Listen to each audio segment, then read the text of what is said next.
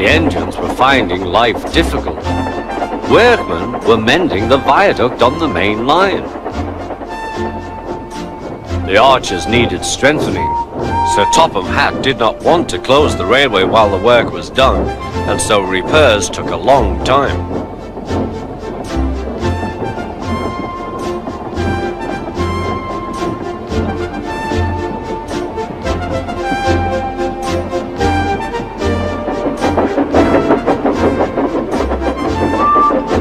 The engines had to take great care when crossing the viaduct, and the delay often made them late on their journey to the junction, where they knew Thomas would be ready to collect his passengers.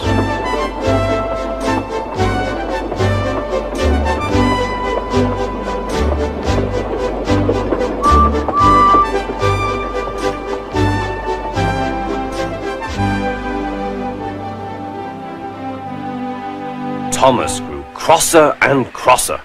"Time's time," he grumbled. "Why should I keep my passengers waiting, while Henry and James dawdle about all day on viaducts?" "Don't blame me," snorted Henry. "If we hurried across the viaduct, it might collapse, and then you'd have no passengers at all. What would you do then?" "Run my train on time for one thing," retorted Thomas. He hurried away before Henry could answer. Bertie was impatient too. He was timed to arrive just after Thomas. His passengers found that instead of going straight from the bus to their train, they were kept waiting till Thomas arrived. Soon Bertie grew cross with Thomas. "Late again," he remarked, as Thomas panted wearily in.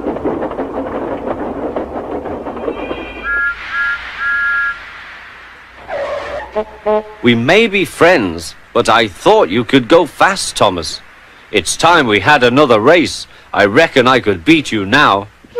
Thomas let off steam loudly. "Rubbish!" he hissed fiercely. "It's those mainline engines. They dither about on the viaduct and then blame Sir Topham Hatt's workmen. It's just an excuse for laziness, if you ask me."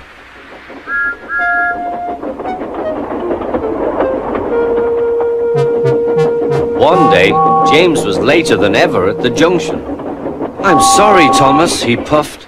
"I was held up at the station, and the viaduct made it worse." "It's lucky for you I'm a guaranteed connection," grumbled Thomas. Before James could answer, he puffed importantly away.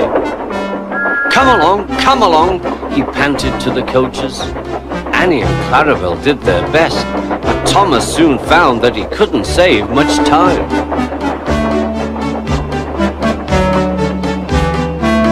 Suddenly, Thomas saw Bertie ahead. His radiator was steaming. "What's the matter?" asked Thomas. "You should be at the station by now. You're late." "I feel dreadful," moaned Bertie. "All upset inside, and driver says he can't make me better. Thank goodness you're late too. Can you take my passengers, please? They'll never get home otherwise." "Of course," agreed Thomas.